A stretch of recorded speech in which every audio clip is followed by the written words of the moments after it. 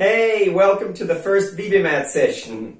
And to present the first speaker, here are my kids. This is Gwen, this is Toby. Do you know who it is, the first speaker? Yeah, Ashlie Martini. Cool, you met her last year, huh? Her and her mom, when they were here for the Eco Trip conference. Yeah. Didn't you have ice cream together? Yeah, that was yummy. Gwen, can you tell us a little bit about Ashlie Martini? Okay. Ashlie Martini is a professor of mechanical engineering at the University of California, Merced. She has published over 150 journal articles in tribology and general scientific journals. Professor Martini also contributes to the tribology community as an editor of tribology journals and as chair of multiple conferences in the field. She's going to talk about nickel-doped molybdenum disulfide dry film lubricant life. Ashlie, the stage is yours. Yay! Hello everyone. Today I'm going to be talking to you about nickel-doped MOS2 dry film lubricants. This project is a collaboration between my research group at the University of California, Merced, and a research team at NASA's Jet Propulsion Lab.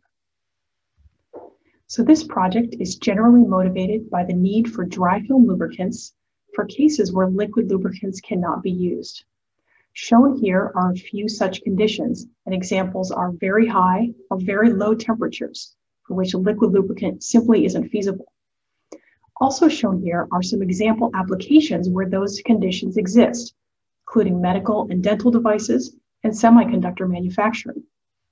Also, in the far right column, you see an application where many conditions exist for which a liquid lubricant is not possible, and that is space mechanisms. For this reason, dry film lubricants have been used for many years in space mechanisms.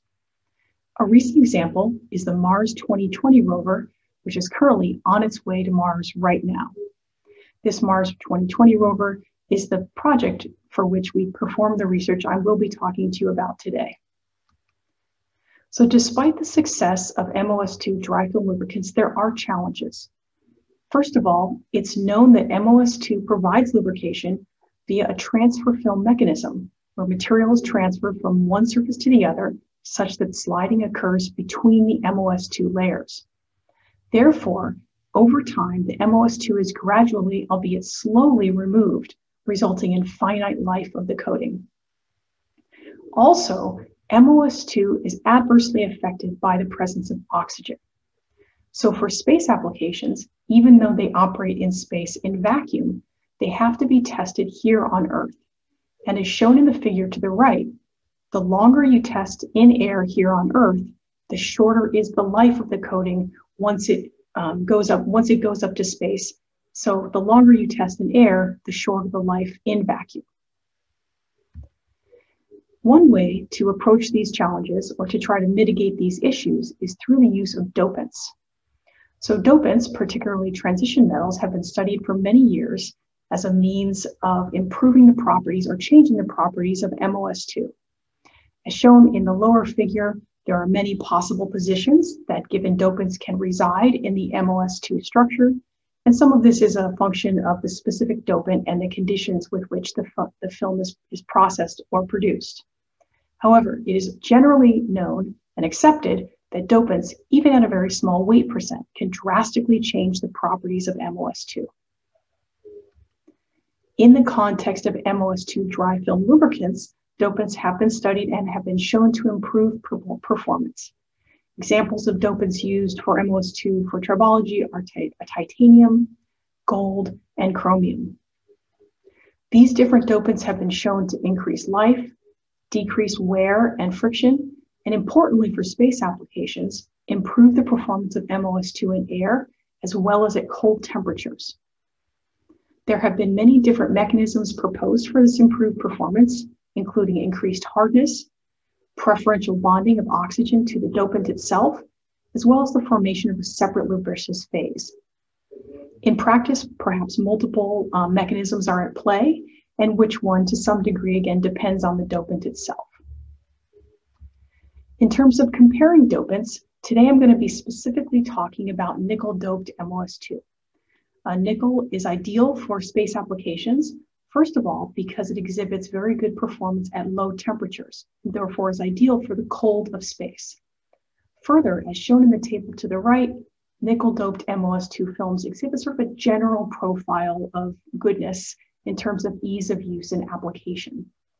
Finally, nickel is relatively cheap and readily available compared to some of the other options, for example, titanium and gold.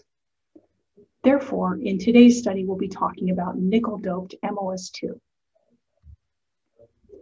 Specifically, our study involved ball-on-disc tribometry of undoped and nickel-doped MOS2.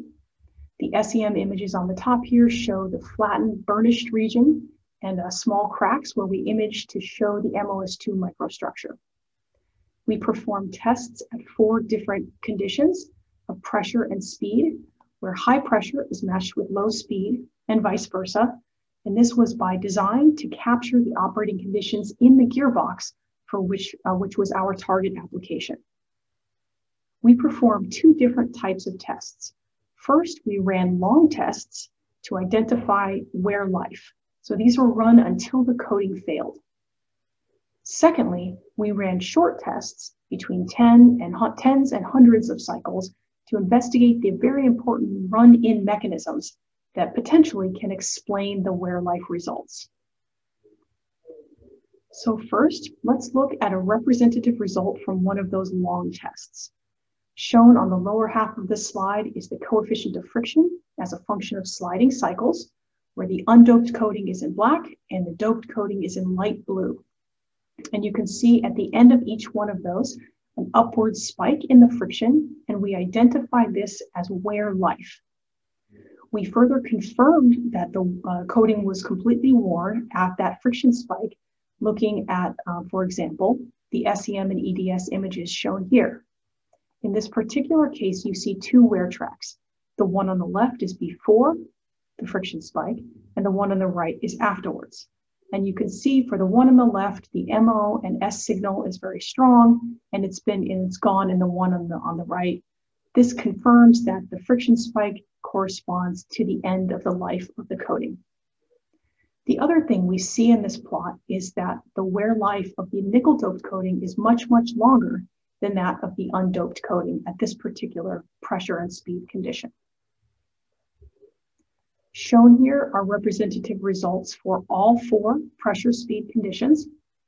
And you can see already that at least for the lower pressure conditions, the nickel-doped coating, again, the one in the light blue, lasts much longer. Its life is much longer in all 3 of these cases. We quantified this as the number of cycles to failure, or wear life, as a function of contact pressure. And again, remember that the contact pressure is corresponding to as the contact pressure is varied, so too is the sliding speed. Anyway, as we see in the figure to the right, the wear life decreases with pressure, perhaps as one would expect. And importantly, the wear life of the nickel-doped coating is longer than that of the undoped coating, and particularly so at the lower pressure, higher speed conditions. So the next step is to understand why this better performance is exhibited by the nickel-doped coating. Towards this end, we performed run-in studies where sliding tests were run between 10 and 250 cycles. For these, we specifically focused on the wear track. You can see the small inset there is an example of the wear track evolving over time or over cycles. The figure shows the wear depth as normalized by the measured coating thickness as a function of those cycles. We see several things in this plot. First of all, wear depth increases with cycles as expected. The wear depth is deeper for the higher pressure, again as expected, and the wear track is deeper for the undoped coating, qualitatively consistent with the life we observe. However, you can see that this wear depth is normalized by coating thickness. Therefore, a value of 1 indicates that the wear track has gone completely through the coating down to the substrate. For the other cases, the cases other than the highest pressure, although we haven't reached 1, we can see that we are rapidly approaching it. We therefore used this data to extrapolate and predict the number of cycles at which the coating depth would reach the thickness. And that's shown in the far right column of the table here. It's also contrasted with the coating life identified based on the friction data. And you can see that at all of the pressure and speed conditions, the coating life is much, much longer than the number of cycles at which the wear track depth is equal to the coating thickness. This is counterintuitive because we're expecting material to be removed, to be transferred from the wear track to the counter surface, thereby providing lubrication. But if we've already reached the depth of the coating, how is this happening? We surmise that the lubricious material is coming from the sides of the wear track. To quantify this, we measured the width of the wear track, and that's what's shown here on the figure to the left. And we can see that in all cases, although there's a quick jump in the width in these first 10 cycles, we see a gradual increase of wear width with cycles, much slower than we saw with the depth. This suggests a mechanism whereby lubricious material is being provided from the sides of the wear track. So as sliding proceeds, even though the wear track has reached the bottom of the coating, the wear track gets wider and lubricious material is released from the sides, thereby providing low friction and much longer life than one would anticipate based on just the depth of the coating. So the remaining question is, how does nickel improve, or nickel doping improve this performance? To understand this, we looked at, we imaged the SEM, we analyzed our SEM images from the run-in tests. The top is the undoped and the bottom is the nickel doped, and these images are representative of many such analyses we performed. Consistently, we found that the undoped coating exhibited cracking around the wear track, whereas the nickel-doped coating exhibited cracking and delamination. This qualitative analysis suggests that the reason that nickel-doped MOS2 is superior is because of the wear mechanism, and specifically because of the way that it releases larger and potentially more lubricious flakes during the run-in process. So taken all together, our study suggests a mechanism. Specifically, our study suggests that lubricious material is provided from the sides of the wear track, so depth may not be the most important metric in terms of wear life for these coatings. Instead, it may be something having to do with the width of the coating. Secondly, our results suggest that one means by which nickel dopants and potentially other dopants can improve wear life is by the wear mechanism that occurs in the run-in cycle. Specifically, it appears that nickel enables delamination, resulting in larger and potentially more lubricious flakes, resulting in longer wear life over the course of the use of the coating. So in summary, I hope that I have demonstrated to you that nickel dopants indeed improve the wear life of MOS2 dry film lubricants, and this is particularly true at lower pressure, high speed conditions. Quite surprisingly, during our analysis of run-in, we found that the point at which the depth of the wear track reached the thickness of the coating was much, much sooner than the actual life of the coating determined based on friction. In fact, in this case, a couple orders of magnitude different. This observation suggested that, at least in the case of these MOS2 coatings in run-in, that lubricious material is being provided from the sides of the wear track, and wear track widening is a mechanism by which ultra low friction may be achieved in the long run. Finally, our investigation of nickel as opposed nickel doped compared to undoped coatings suggests that nickel doping, and again, potentially other dopants, may improve performance through a new mechanism, another mechanism in addition to perhaps hardening, whereby the dopant changes the wear mechanism, resulting in larger and potentially more lubricious flakes, and in turn, longer wear life. So overall, thank you for the opportunity to present our work to you here today. I really appreciate it. Thank you for listening. If you have any questions, comments, would like to follow up with a conversation, please send me a note via email. I will look forward to our continued interactions. Thank you again.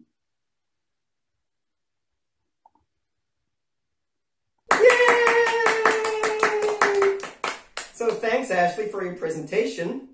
And to all you viewers out there, please leave your questions and comments in the box below the video so Ashlie can prepare some answers for the live Q&A session that we're going to have on December 3rd, 1600 Central European Time. By the way, should you ever visit Ashlie in Merced, there are two things that I advise you absolutely to do. One, her neighbor distills world-class spirits from sweet potato and rye under the name Corbin Cash. See my hat here. They come in these beautiful crystal bottles that are really heavy. By the way, Ashlie, this one's getting kind of empty here, so if you would please send some reinforcements. So if you're there and you like vodka, whiskey, gin, or very dry liqueurs, then please take a walk through the almond orchard and book a tour to the farm distillery. 2, if you've ever been on a plane and kind of liked it, you absolutely have to visit the Castle Air Museum. They have like 70 airplanes there out in the open. They have a former Air Force One. They have a Lockheed SR-71. And possibly my favorite, they have one of the 4 remaining B-36s, a huge plane with 6 engines that looked like they were mounted on the wings the wrong way round. I got to have coffee with a former B-52 pilot, and I got a $2 bill as a souvenir. It's definitely worth the visit. I'm going to see you at the next talk. Bye!